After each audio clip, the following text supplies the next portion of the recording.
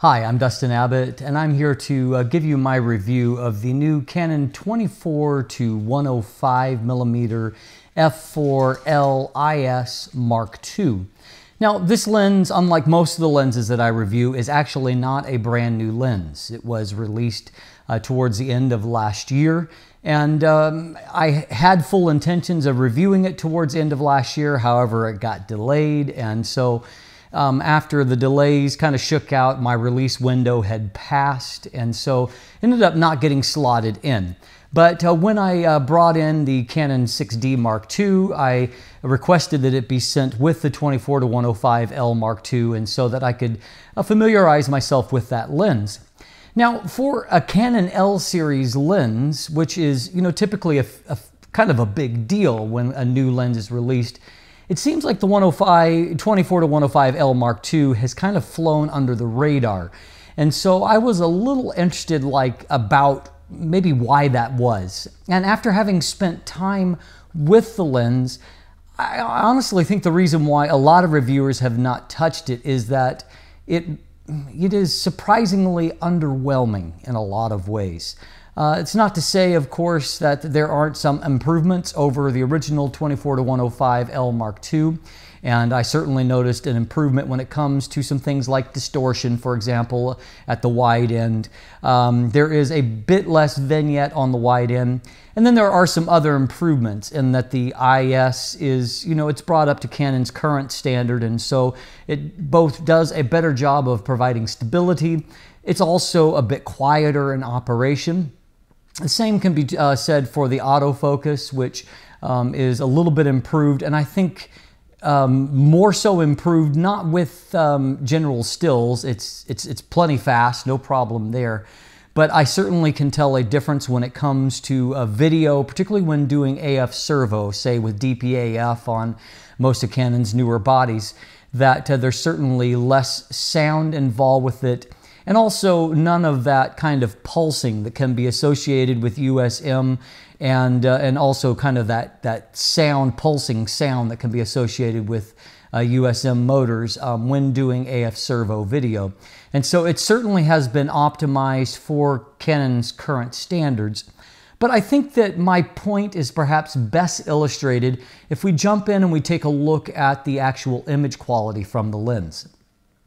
Okay, we're going to start our comparison with just a look at overall resolution here, and I'm going to use what I would consider probably the most logical alternative in my mind to this lens.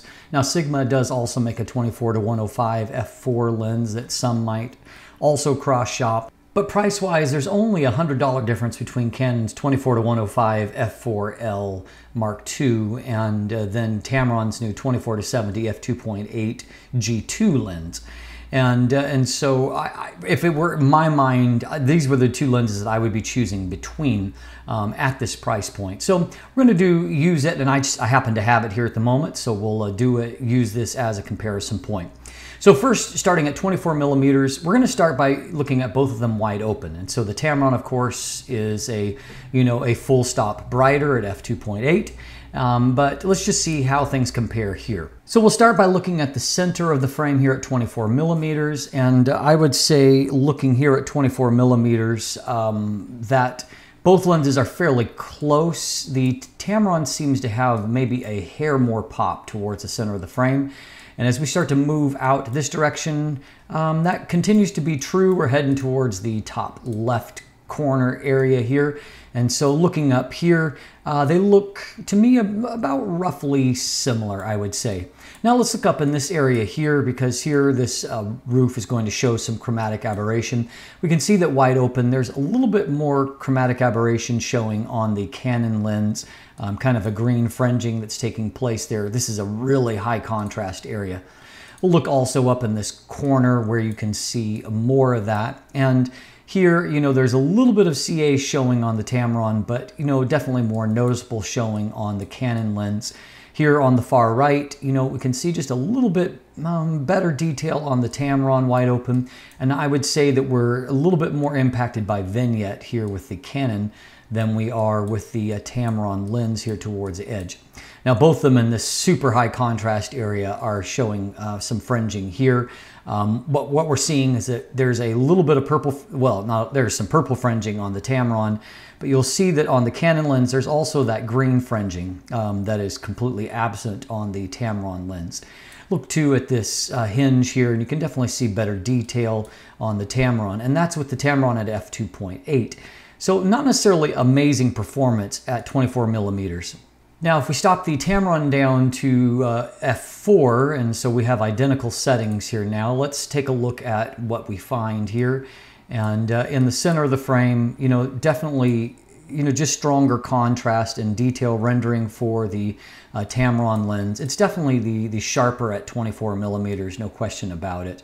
Looking up towards the edge here, now we see some better contrast on the Tamron, a little bit more detail rendering there.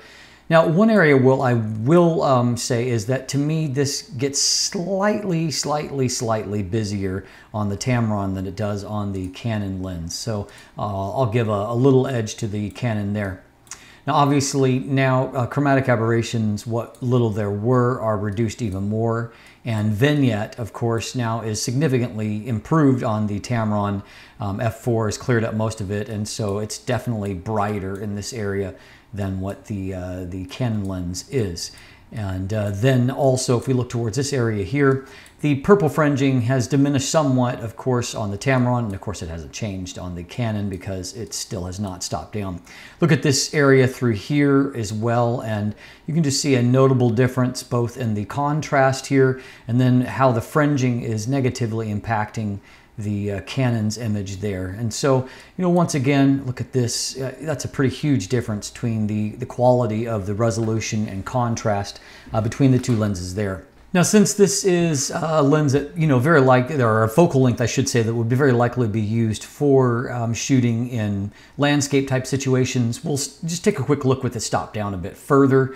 f5.6 and f5.6. I would say the Canon has shown a nice uptick in sharpness there. That's encouraging.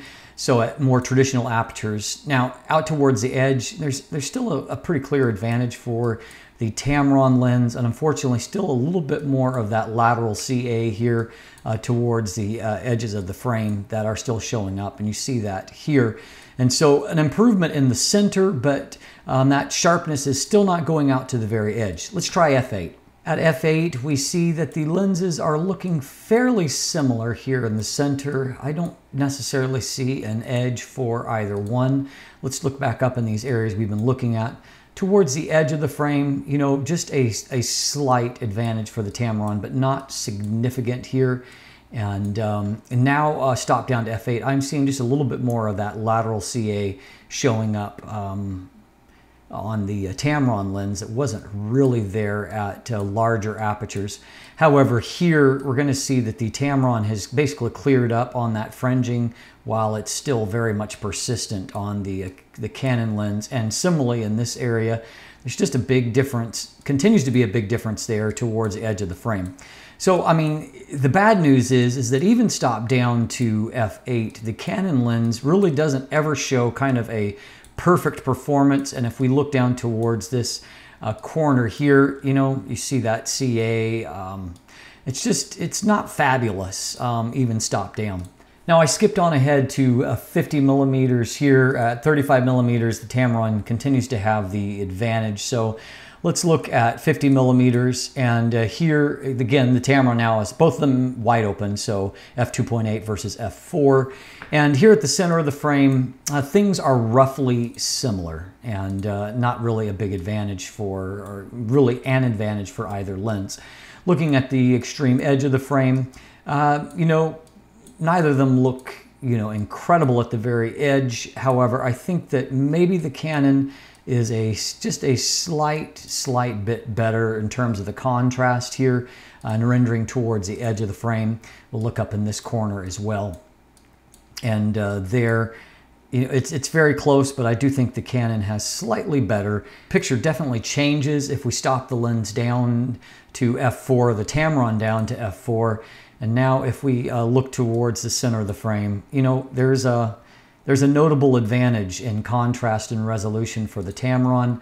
and looking up even towards the edges of the frame, you can just definitely see better contrast. The details are more finely rendered on the Tamron than they are on the Canon lens. If we stop them down, both down to f5.6, the image quality here in the center, it looks more similar than different to me. Moving towards the edge, I would say the same is true. However, there's just a slight bit better contrast on the details, and so they're resolving a little bit better on the Tamron. Look, for example, at this nail head compared to that, which has a slightly muddy appearance on the Canon lens. And so towards the edge of the frame, it looks to me like the Tamron is showing a little bit more, just a little bit better rendering towards the edge of the frame. And, you know, and the further we go down here towards this corner, the more kind of true that becomes, that the Tamron is delivering a stronger edge performance, but it's not significant. All right, how about at 70 millimeters? We've reached the edge of the Tamron's focal length. The Canon obviously still has another 35 millimeters to go. So f2.8 versus f4 once again. But before we jump in, just, you know, pause and take a look at the color rendition globally. And, you know, there's not a whole lot dividing these lenses, frankly, on a global level. We'll jump in and we'll look at the detail here. Towards the center of the frame, you know, wide open, f2.8. Looks like there is the slightest edge for the Tamron lens. Let's look at in this area here where there's some detail, and you can definitely see it here that it's just a little bit kind of hazy look there on the Canon, whereas the Tamron's showing better contrast. If we go up towards this top corner, the difference is clear. The Tamron is much stronger at f2.8 in the extreme corner than what the Canon is.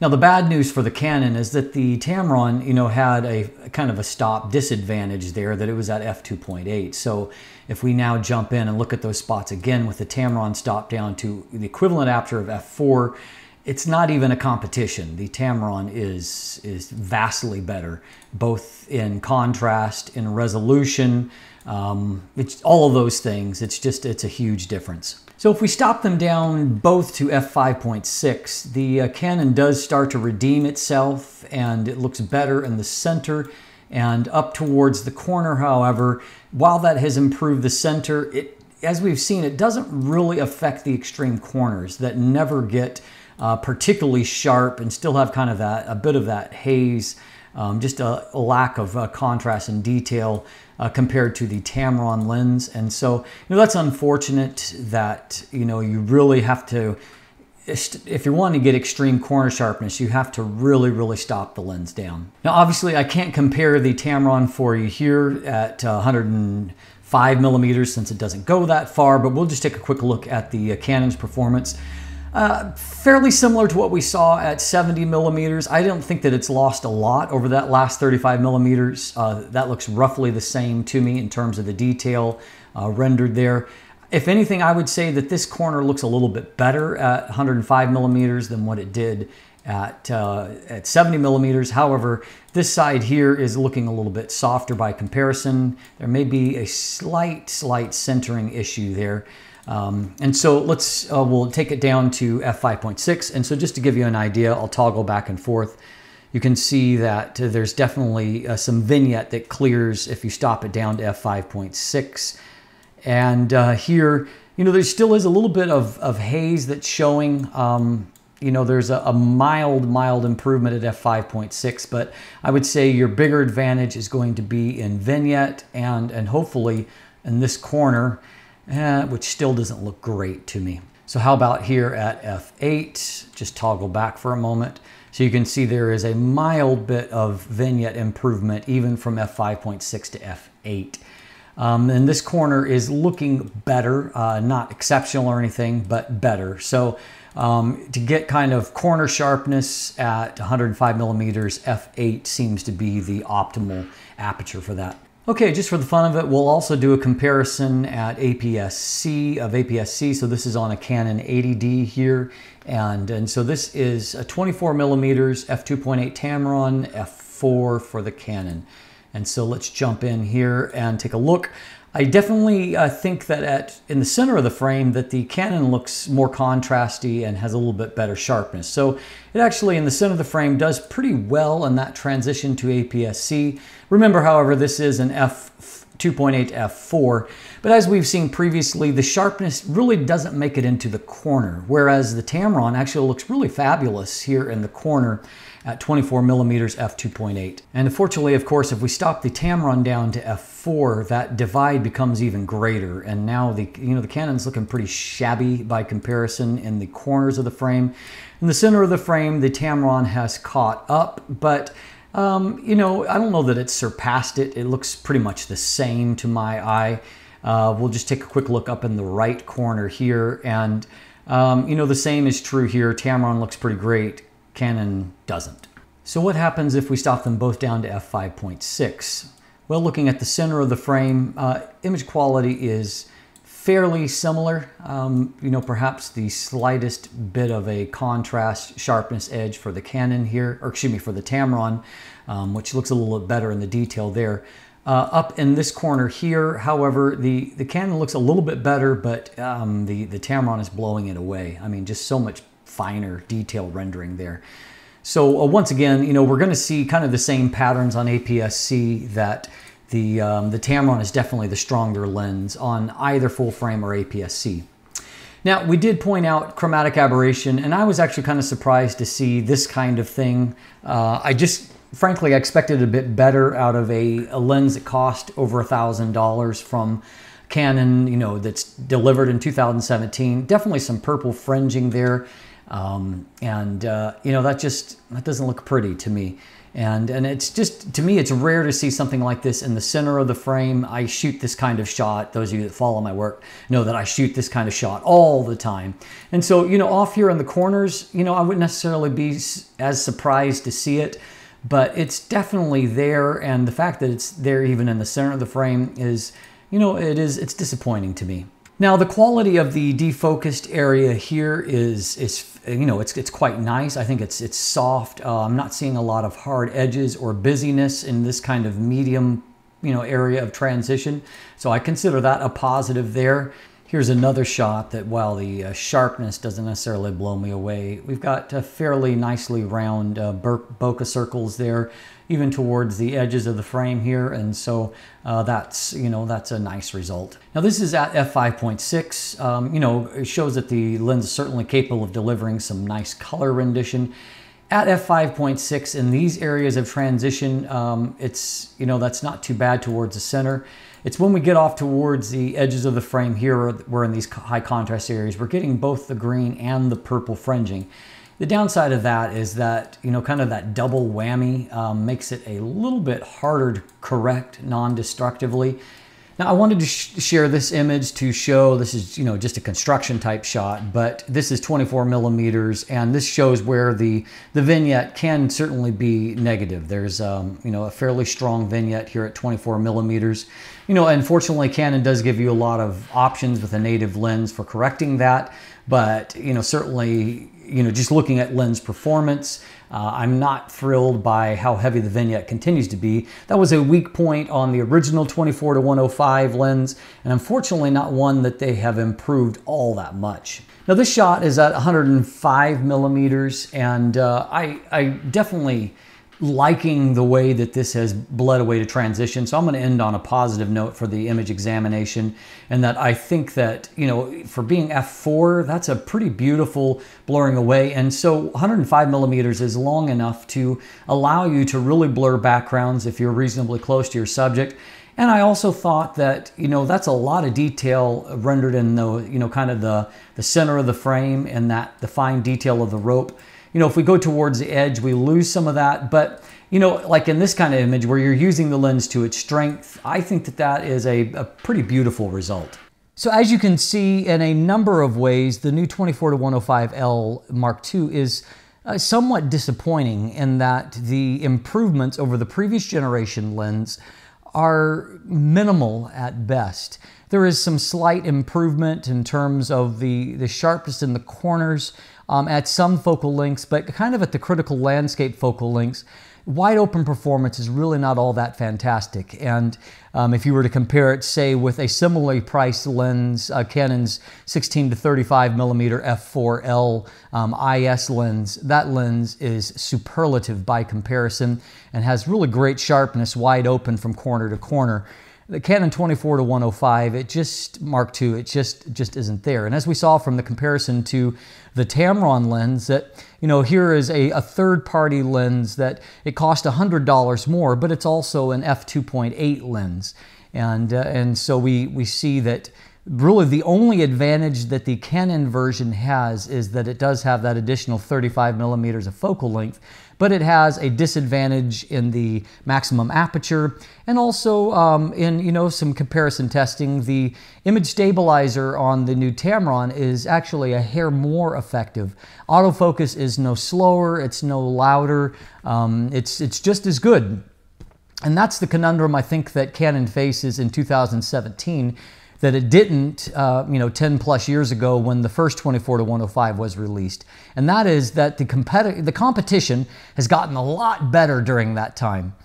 And one is left to question really what Canon's intention was in modernizing this lens. I mean, I do think that it is, as I've noted, it is optimized a little bit more for DP-AF autofocus and for AF video servo focus. And the image stabilizer is a little bit better, but in terms of kind of moving the bar for a 24 to 105L lens, it really hasn't done that very much. I'm Dustin Abbott, and if you'll take a look down in the description down below, you can find linkage to my written review, to my image gallery, and of course also there are some buying links there, and ways you can follow me on social media, become one of my patrons at my Patreon account. And of course, if you haven't already, please click that subscribe button. Thanks for watching. Have a great day.